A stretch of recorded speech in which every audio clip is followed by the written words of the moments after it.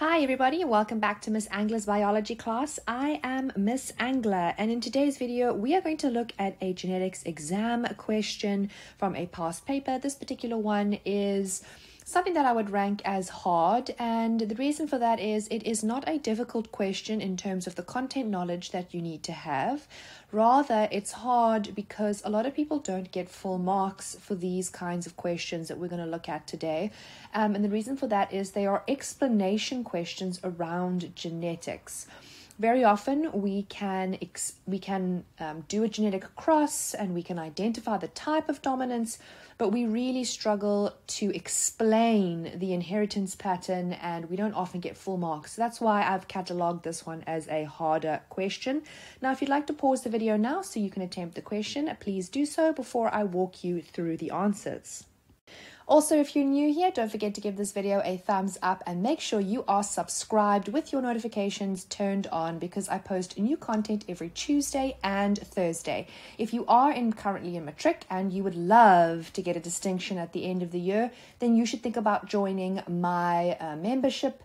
You can join my membership on my YouTube homepage. You just click the join button and you can have a look at all the different perks that come along with it. Things including live lessons with me, my cheat sheet summary notes, and so much more. So let's get into the video and break down this question.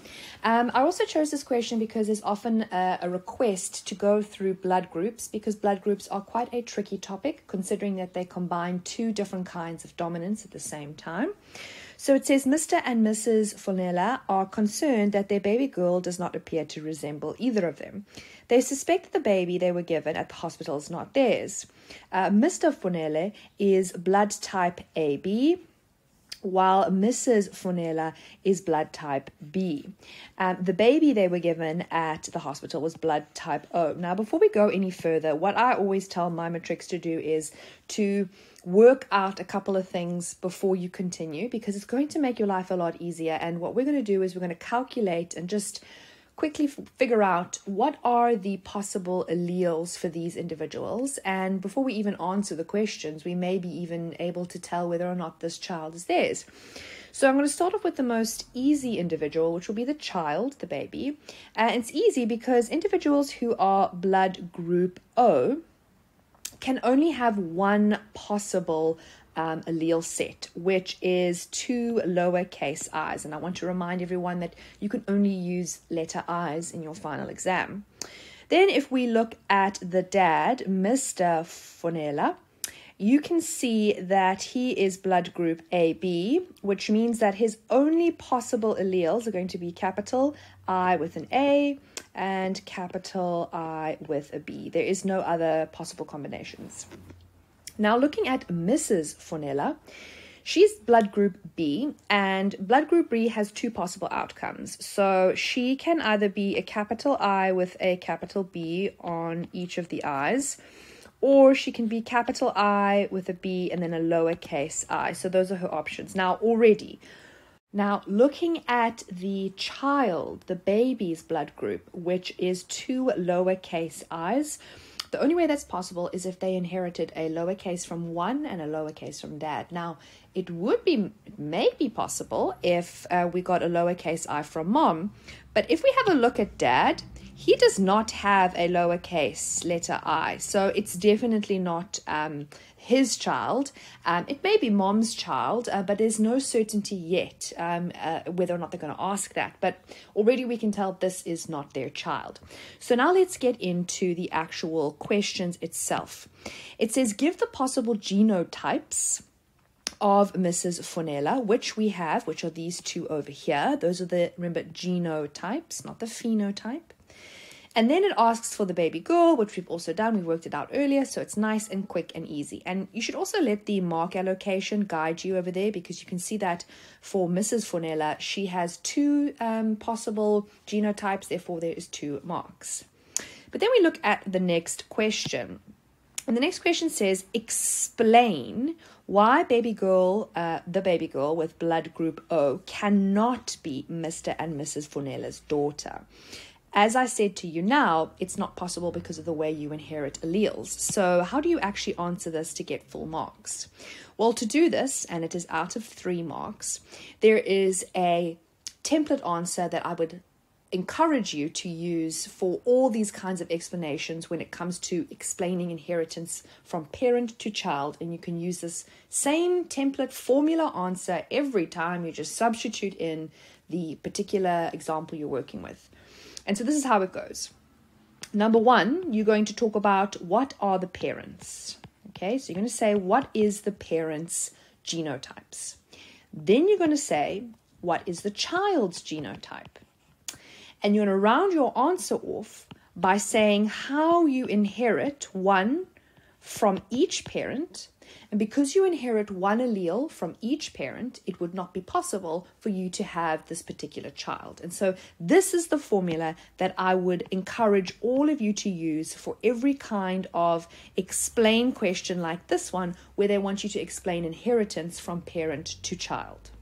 Looking into the next question, it says, explain why the use of blood typing for paternity tests is not conclusive, which basically means that you need to explain why can't you use paternity tests or blood tests for paternity, and why is it not conclusive? In other words, it's not reliable. And again, this is for 2 marks, so we want to pay attention to the mark allocation. And here what you need to do is you need to explain why using blood groups and blood testing is not necessarily a reliable source. The reason for that is, number one of the reasons is that many men have the same blood group as each other, and they might have the same blood group as their child, but that doesn't mean that that child is theirs just because they have the same blood group. The second thing that I want to really emphasize is this. Blood type and paternity testing, they can only exclude men, but they cannot confirm fathers.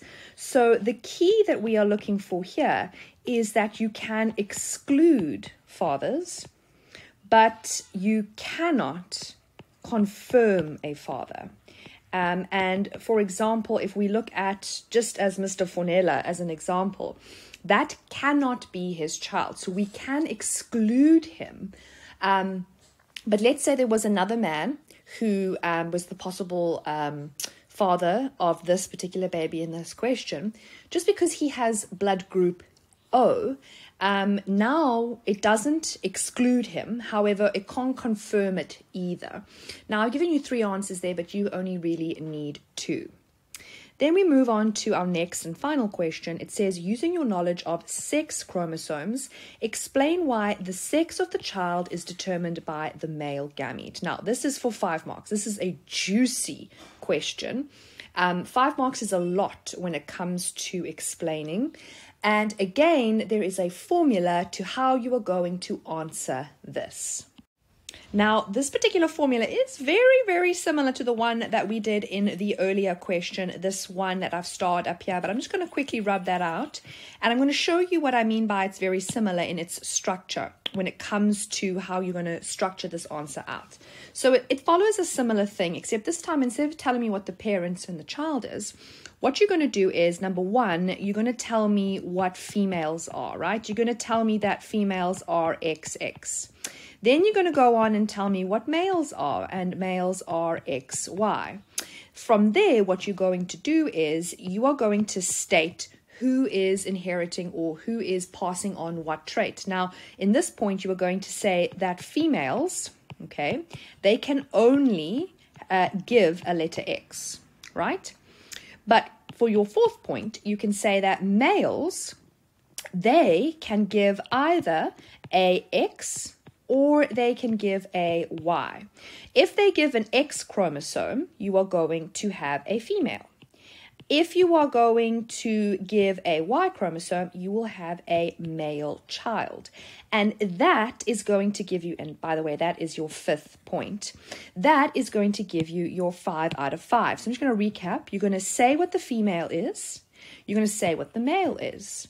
You're going to say that females can only give the letter X, whereas males can give an X, which makes a female child, or a Y, which makes a male child. And that is how you end up getting 5 out of 5. And again, this is why I said that this question is not difficult, but to get full marks, you really need to know how to structure your your answer really, really well. Now, here is the memo for you to just go through once again, and I suggest again that you focus on the explanations provided in 232 and 234. Again, use the template answer that I suggested in the beginning of the video. You can apply it to every single inheritance explanation question that they ask you. It doesn't matter whether they ask you about red-green color blindness or they ask you about dwarfism. It doesn't matter. You can use exactly the same template answer for every single exam answer. You just substitute in the example that they are using. And this is what I use with my students, and it works so well. And that is how you are going to do well in your exam. That's how my students do well in their exams. Now, I hope you've all enjoyed this video. Make sure you give it a thumbs up, and I will see you all again soon. Bye.